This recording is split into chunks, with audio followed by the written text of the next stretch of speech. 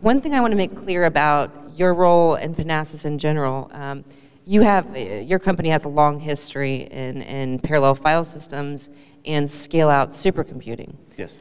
So let's just walk through. You and I have talked about this monolithic supercomputer era where everything began into developing parallel file systems to be able to distribute work.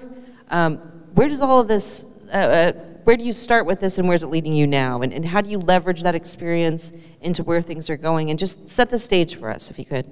Sure. So go back to the 1990s, right? High-performance computing was supercomputers. This is the Cray era machines, Cray 2s, Cray XMP, YMP, right? I described them as single monolithic computers because it was all in one memory access domain. In the 90s, the late 90s, the software guys figured out how to parallelize a single computation so that it spread across multiple independent computers. It was a software innovation. That's what led to scale out. So in the late 90s, early 2000s, that's when HPC went scale out. So you look at the DGX 1 and 2 today, that's the monolithic supercomputer of the AI world. We're figuring out how to generally how to apply parallelism to general purpose AI workloads now. We're in the process of that transition.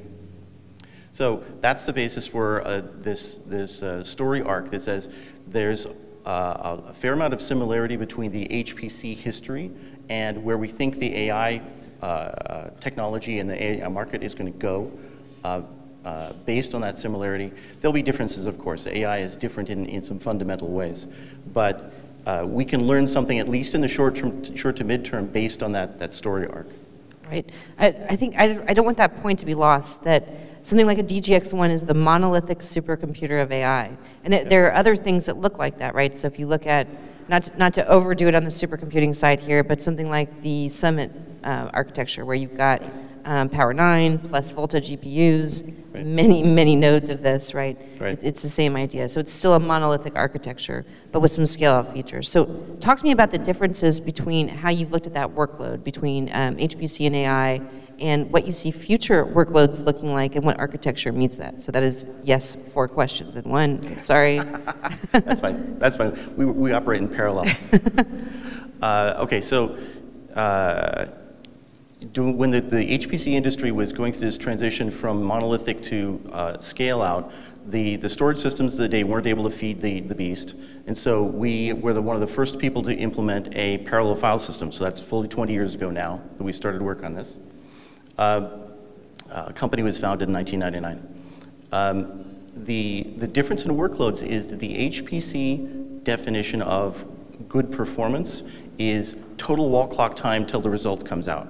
That includes I/O wait time. And so the engineers of the time, the software engineers, customized their software to minimize the I/O wait times. And so they built their software knowing what parallel file systems could achieve, the parallel file systems of the day. AI workloads are different in the sense that you can't put all the data into one large file and stream it. Right? That's what parallel file systems are really good at. There is an enforced randomness requirement that you can't reprocess the images if you're doing image processing. You can't reprocess them in the same order you did last time, or you'll overtrain your model. So that randomness is where ultimately where the requirement for low latency comes from. The other is that GPUs are really expensive, and you don't want the dang thing to go idle. Right? So that's the biggest single difference between an HPC storage subsystem and something that's been tuned for the AI market, is this addition of a latency requirement. Many other things are the same, and we'll get to those. Probably. Yeah. So what is to you the right architecture for doing this, especially if you think about mixed workloads? So not just people that are doing raw AI, they've got training and they've got inference and that's it. Right. A lot of the most interesting use cases, they're trying to do multiple things. Right. So even think about HPC for a second, or what Mark was talking about with Noah, where you've got multiple different things. So you've got traditional numerical simulations running, you're doing training and you're inferencing, and you're taking data from a simulation and feeding that all back through. Right. What do you need to do this? We've listened to some novel ways to do that, some emerging ways. Yep. So explain this to us. Sure. So the original HPC sites, again, I'm using the HPC history as an example of the story arc and trying to use that logic to predict what the future of the AI marketplace is going to be. So HPC sites started out as single purpose. You were a weather forecasting site, and that's what you did, and so you could tune your storage subsystem to support weather. Over time, they've turned into general purpose resource sites.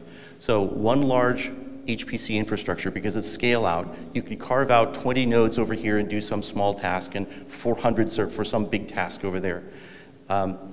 That shared resource environment, because you want one storage subsystem to support your one compute cluster, even though it's carved up, that meant that the workloads hitting the HPC storage were a lot more random, a lot more variable over time, a lot of different characteristics, not just the clean and simple I/O that used to be there.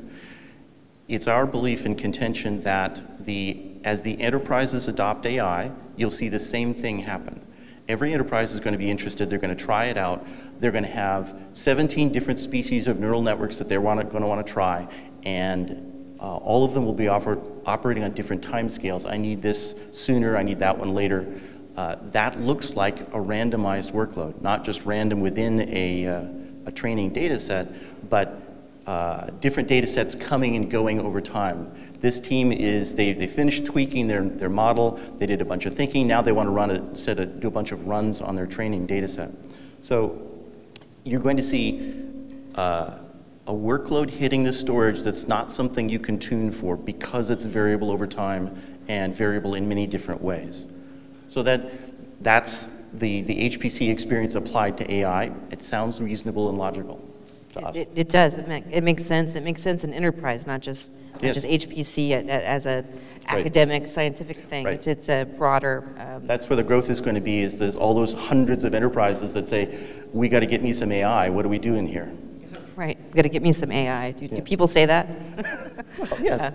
So just one last question. So is this mixed workload thing that we're talking about here, is this something that is emerging, or you've seen this happening over the last 2 years or 3 years? When did this start?